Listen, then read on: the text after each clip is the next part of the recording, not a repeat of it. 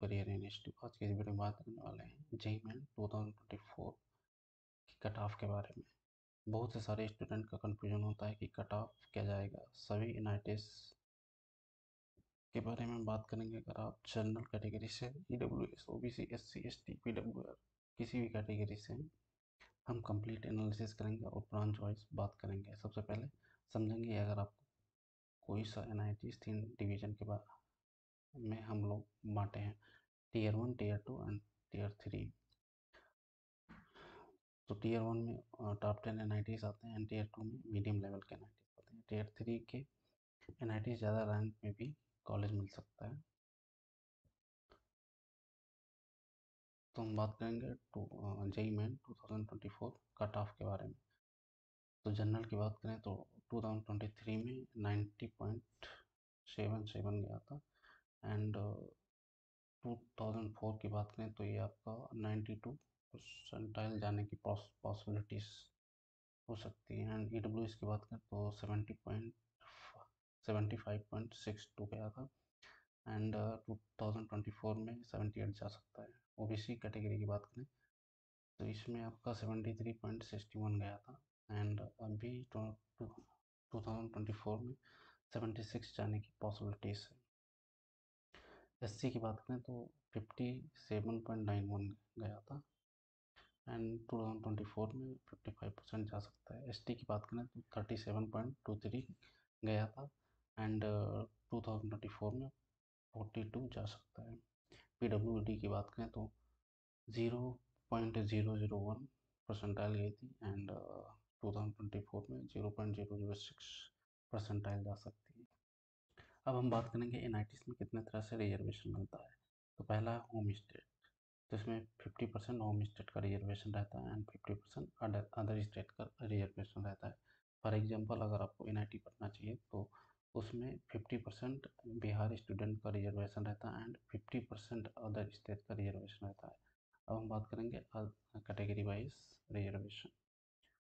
तो जनरल की बात करें तो जनरल EWS में 50% हर NITs में रिजर्वेशन रहता है एंड OBC एंड CL में 27% रिजर्वेशन रहता है हर NITs में। SC की बात करें तो 15% एंड ST की बात करें तो 7.5% एंड फिजिकली डिसेबल की बात करें तो 5% रिजर्वेशन रहता है हर NITs में। जेंडर की बात करें तो 20% फीमेल का रिजर्वेशन रहता है हर NITs में।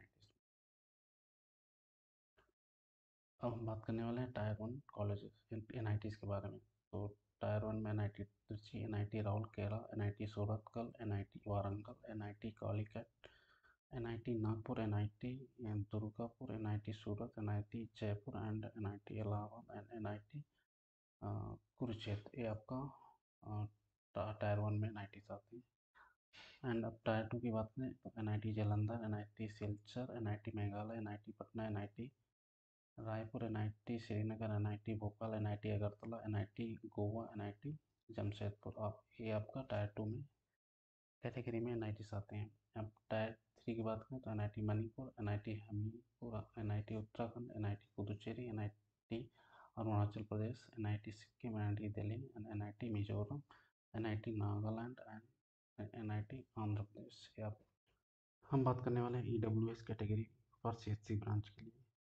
तो बात करते हैं Tier 1 college, for example NIT Bhopal.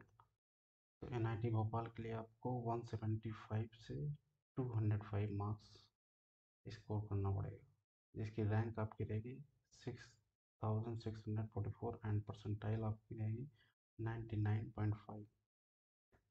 And अब बात करेंगे Tier 2 कॉलेज के बारे में। तो NIT श्रीनगर अगर आपको चाहिए तो उसके लिए आपको 150 से 165 मार्क्स स्कोर करना पड़ेगा, जिसकी रैंक रहेगी 18,513 एंड परसेंटाइल आपकी जाएगी 98.3।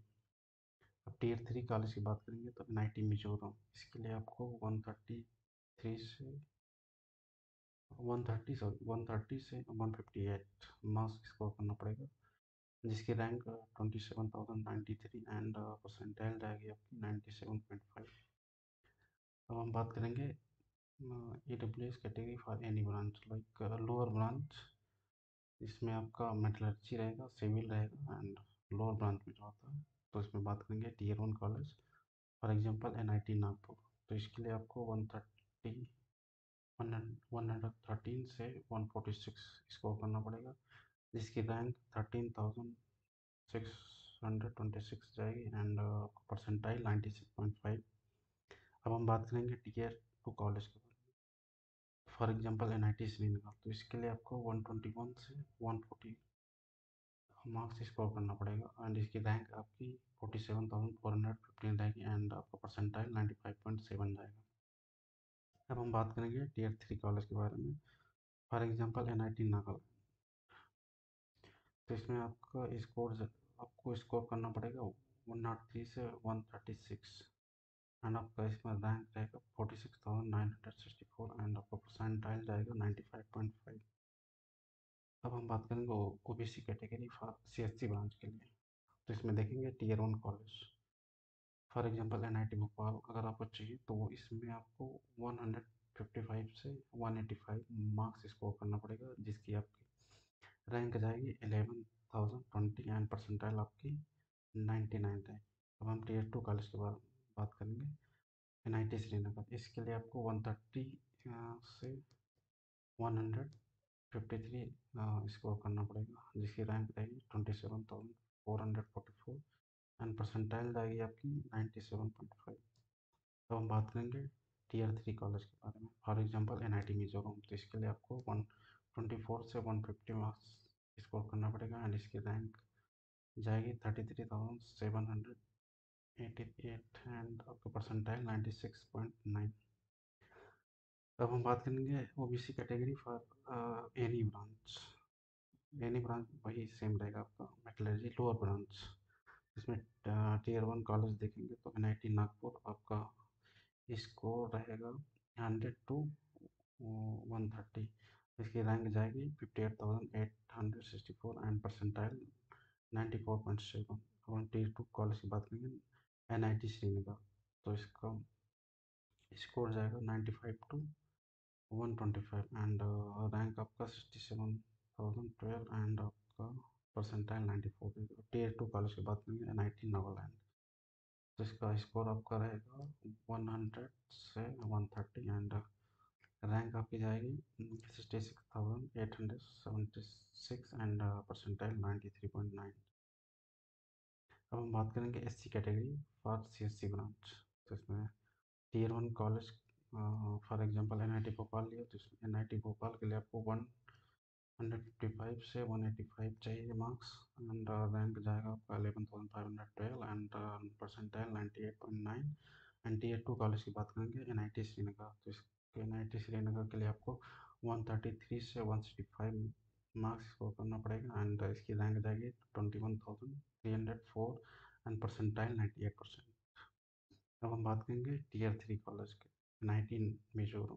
तो NIT मिजोरम का 90 मिजोरम के लिए आपको 130 से 158 स्कोर करना पड़ेगा एंड इसकी रैंक जाएगी 31,056 एंड परसेंटाइल 97.7। अब हम बात करेंगे SC कैटेगरी में एनी ब्रांच। तो इसमें टीयर 1 में कॉलेज आपका NIT दुर्गापुर। इसके लिए आपको 100 से 134 मार्क्स स्कोर करना पड़ेगा एंड इसकी रैंक रहेगी 55,344 एंड परसेंटाइल की बात करें तो 95 परसेंटाइल रहेगी।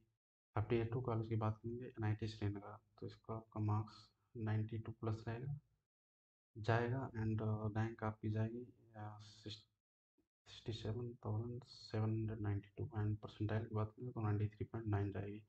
अब टीयर 2 कॉलेज की बात करें NIT शिवपुर। तो इसके लिए आपको 84 प्लस स्कोर करना पड़ेगा एंड इसकी रैंक जाएगी 68,000 एंड इसका परसेंटाइल 93.8 रहेगा। अब हम बात करेंगे ST कैटेगरी के बारे में और इसमें हम बात करेंगे लोअर ब्रांच के बारे में। तो टीयर 1 कॉलेज में आपका NIT कुरुक्षेत्र, जिसके लिए आपको 100 स्कोर करना पड़ेगा एंड इसकी रैंक जाएगी 1,40,264 and percentile 87.5। And tear 2 college के बारे में बात करेंगे NIT जालंधर। तो इसका आपको स्कोर करना पड़ेगा 85 प्लस। इसकी रैंक जाएगी 1000 सॉरी 1,43,865 एंड परसेंटाइल जाएगी 87। अब टीयर 3 की कॉलेज के बारे में बात करेंगे, NIT शिवपुर। तो इसके लिए आपको 75 मार्क्स प्लस मार्क्स स्कोर करना पड़ेगा एंड इसका रैंक आ जाएगा 1,27,305 एंड परसेंटाइल 88.5 चाहिए। अब हम बात करेंगे ST कैटेगरी के फॉर CSC ब्रांच के लिए। तो इसमें टीयर 1 कॉलेज में आपका NIT भोपाल, तो इसके लिए आपको 147 से 177 मार्क्स लाना पड़ेगा, जिसकी रैंक रहेगी 18,585 एंड परसेंटाइल 89.5 रहेगा। एंड टीयर 2 कॉलेज की बात करेंगे NIT श्रीनगर, इसके लिए आपको 109 से 140 मार्क्स स्कोर करना पड़ेगा एंड इसकी रैंक रहेगी 43,830 एंड परसेंटाइल रहेगी आपकी 96। एंड बात करेंगे टीयर 3 कॉलेज के NIT मिजोरम, जिसके लिए आपको 95 से 125 मार्क्स स्कोर करना पड़ेगा एंड रैंक की बात करें तो 64,260 रैंक आपकी रहेगी एंड परसेंटाइल की बात करें तो 94 परसेंटाइल चाहिए।